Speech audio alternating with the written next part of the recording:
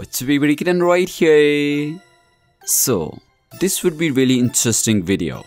As you guys know, when Huawei got banned from everywhere, like they got banned from Google due to the sanctions imposed by the United States, and they can't even use American tech including 5G chipsets in their latest phones, but Huawei was keep doing the hard work.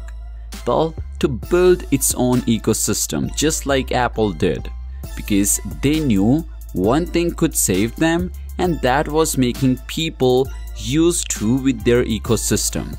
So they basically started making contracts with other tech companies which usually makes microwaves, ACs, TVs and all other daily routine things, and they made them to use Harmony operating system, which is Huawei's own open source operating system. And now Huawei is getting its space back, as Huawei's Consumer Business Group CEO announced that Huawei's Harmony operating system has now exceeded 320 million installations in devices, along with 113 on-year progress. On the other hand, Huawei's third-party electronic devices operating system, HarmonyOS Connect, has also now touched heights with 250 million installations and 212% on-year increase in devices that are launching with this operating system, which is like phenomenal. Like I would say, this is a major development as Huawei's HarmonyOS ramps up with 320 million installations. And it's time that we'll look forward to the next goal and its expansions towards the global market. However, Huawei still has not revealed anything specific on this matter. Anyway, in this connection, there is something more that will make you further believe in Huawei.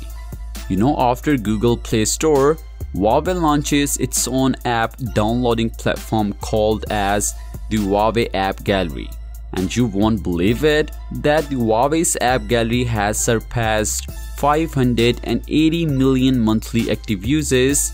On the other hand though, the total numbers of Harmony operating system powered apps on App Gallery has reached over 220,000.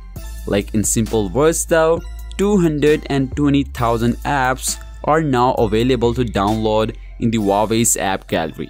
So launched in 2018, Huawei Mobile Services ecosystem has seen a massive progress. And by the end of the third quarter of 2022, Huawei's App Gallery crossed 580 million monthly active users, over 16% growth rate as compared to the last year. And now it became one of the highest active user downloading platform worldwide. So yeah, what do you think about it? Let me know in the comments down below. And as always, I'll catch you guys in the next one. Peace out.